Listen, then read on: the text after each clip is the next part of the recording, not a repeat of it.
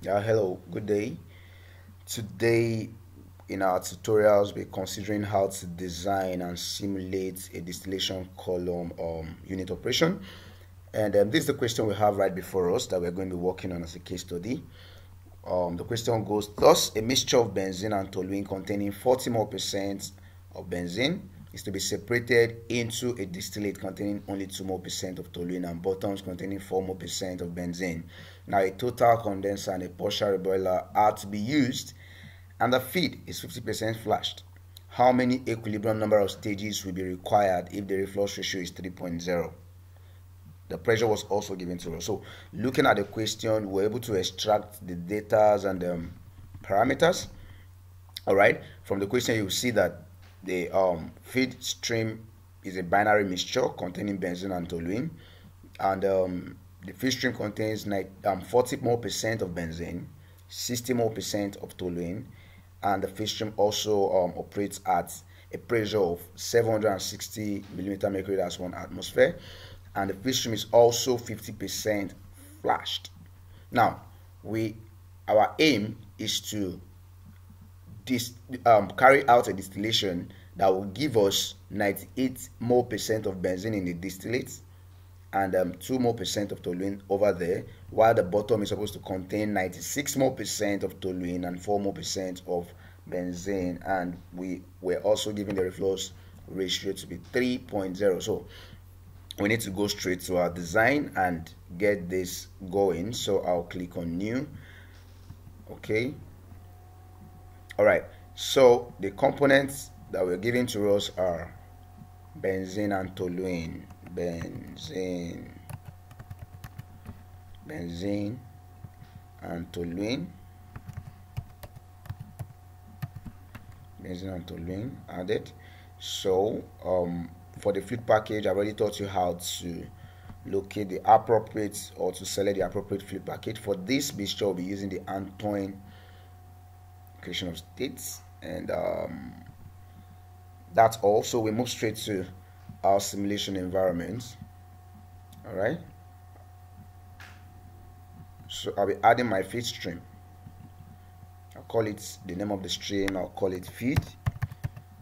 You decide what you call your stream, and then we're also told that this is 50% flashed, so our vapor phase fraction is 0.5, and the pressure given to us is 760 millimeter mercury. 760, that's 101 kilopascal. 760 millimeter mercury was given to us, and so we are going to be assuming a flow rate, a molar flow rate of 100 kilogram mole per hour. All right, so unknown composition, we need to add our composition that was given to us. So we're given 40 more percent of benzene, that's 0.4 and 0.6.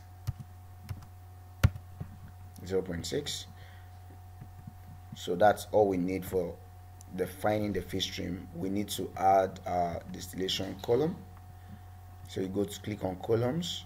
The first is the distillation column, so click on it, drop it. Okay, now double click to open it. So you see this is how the interface looks like. All right, so the first thing to add is our feed stream. We'll have a feed stream of okay, the feed stream is entering at the 5th stage. Now this is where you see the number of stages. What we'll have here is 10. All right, so we're going to be running our simulation based on this number of stages, okay, and see what the result will look like before we make adjustments to get the appropriate number of stages. All right, so the condenser energy is required, call it conq, and total condenser. So the overhead liquid outlet is benzene, so we are expecting benzene in the distillate. Also the reboiler energy is required, we'll call it rep q, and the bottom liquid is toluene. Okay, so that is what we are expecting at the bottom. All right, and so that's all. The column name is not compulsory, You can leave it at T100, or you can give it a name. I can call it distillation or a distillator, as the case may be. So the next thing to do, you come down to this place. We have stage numbering, either you're numbering from top to bottom or bottom to top. So you decide the one you want to use. So but for this simulation we are using top down. Okay, so you click on next. All right, we have types of reboiler, heater, heat exchanger, and all of that. So we are using the regular Hysys reboiler. You click on next. All right, now this is where your design starts up properly. Okay, now we understand the fact that the feed stream is entering stage 5 at a pressure of 1 atmosphere or 760 millimeter mercury, right? Okay, and we have the number of stages is 10, and 760 millimeter mercury, that's 1 atmosphere, is entering at the middle. Okay, now we need to get what the condenser pressure will look like and what the reboiler pressure will look like. How do we do that? Now, if we have 1 atmosphere at stage 5, meaning that the last stage 10 will be 2 atmosphere. Okay, so we multiply the one coming in times 2 to give us this, then divide it by 10. I don't know if you understand what I'm saying. Okay, let me repeat what I just said now. We have the feed stream coming into the distillation column at the middle stage, that is the 5th stage, and it's coming in with a pressure of 760 millimeter mercury, which is 1 atmosphere. Now, the pressure is evenly distributed across the column from top to bottom, meaning that the pressure in the bottom is higher than the pressure at the top. Okay, so if that be the case, that means the pressure at the middle will definitely give us the pressure at the bottom. How? We need to multiply it by 2. So if you are multiplying 1 by 2, that means the reboiler pressure is 2 atmosphere. 2 atmosphere. Okay, 2 atmosphere. All right, so that is 202.6 kilopascal. Remember what we had was 760 millimeter mercury, which is the same thing as 101.3, and which is the same thing as 1 atmosphere. All right, so when you multiply what you have at the middle, we have 202.6. Now we need to divide this by 2. Sorry, by 10, because we have 10. The number of stages is 10. So we divide 2 atmosphere by 10. So we'll have 0.2 atmosphere at the first stage. 0.2 atmosphere here. Okay, now if we multiply through, the first stage is 20.26. The second stage will give us, just multiply by 5. You will discover that the 5th stage will be 101.3 kilopascal. Okay, if you multiply 0.2 atmosphere, because this is this equivalent to 0.2 atmosphere, like 0.2 times 5. 0.2 times 5 will have 1 atmosphere at the middle. So if you multiply by 10, you have 2 atmosphere. All right, so this is how you are to get your condenser pressure and the reboiler pressure given a feed stream pressure. All right, so having done that, to move to the next stage. Optional condenser temperature estimate is optional, and the optional top stage temperature is also optional. So all these temperatures are optional. Okay, so what we need to do now is to move to the next stage and leave that. Hysys will help us in calculating it. Okay, now we also know that we're given a liquid rate or a flow rate. We have a flow rate of 100 kilogram mole, and let's not forget that the mole fraction of benzene is 40 mole percent. What that means is that's 0.4 mole percent of the total feed stream. So we need to multiply 0.4 by 100. That will give us 40. So we have originally we have about 40. We have 40 kilogram mole per hour. 40 kilogram mole per hour of benzene in the feed stream. So that we are expecting that 40 kilogram mole per hour will come out at the distillate. All right, the reflux ratio was also given to us to be 3. All right, now let me re-explain how this works. Okay, let me explain how this works, how we got this 40 kilogram mole. I know it might be a little bit confusing. Now, if you check, let's go back to our question. All right, now if you check this, 40 more percent of benzene was given to us, and for the feed stream, let's say, like we assume that our molar flow rates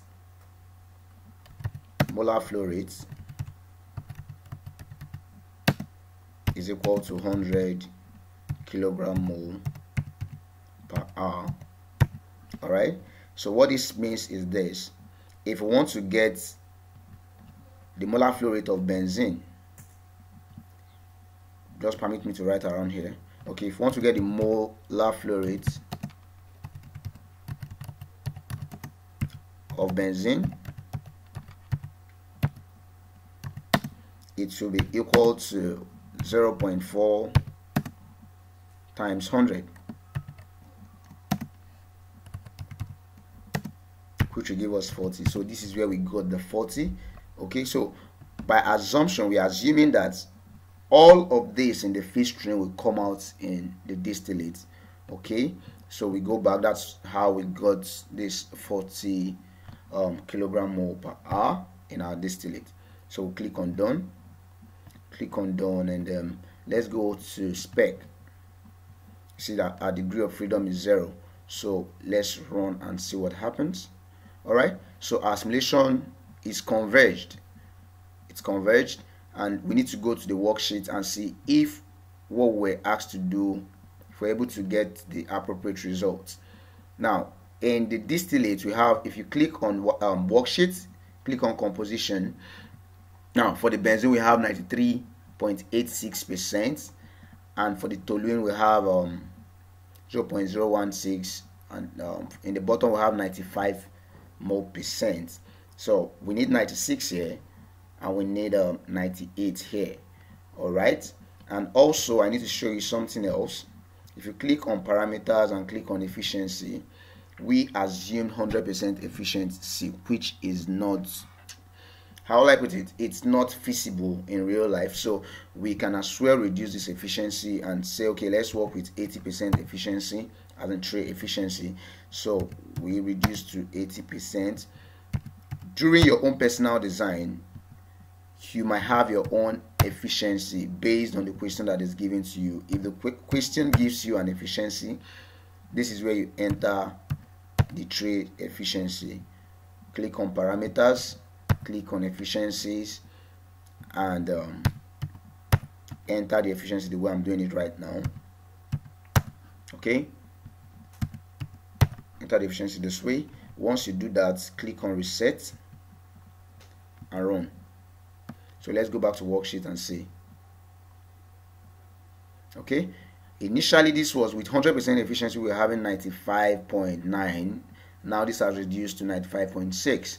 so you see, reduction in efficiency affects our purity, okay, the purity of our product. So what we need to do now, we need to go back to condition, design, go back to connections, and let's increase the number of trays. The more number of trays we have, the more purity we can get. So let's try and increase the number of trays. Let's say 14. Let's say 14 and see what we get. Reset and run. Okay, converged. So we go back to worksheet, click on composition. Here we have 97.13 as our purity. Our target is 98. Our target is 98.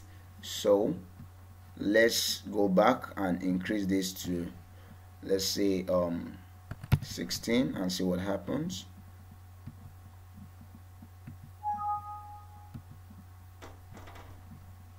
Go back to worksheet. So we have 98, we have 98. All right, so this brings us closer to our result. We have 98% of benzene in the distillate and 98% of toluene in the bottom. All right, so this is how to run your design. That means we need 16, the equilibrium number of stages needed for this distillation to be carried out properly is 16. All right, so that's basically how to run your design or to simulate a distillation column. Alright, so I hope I've been able to put you through on how to design your distillation column. Thank you very much for your time. Next class we'll be considering how to simulate an absorber or a stripper, as the case may be. And after that we'll run our heat exchanger. Thank you very much for your time.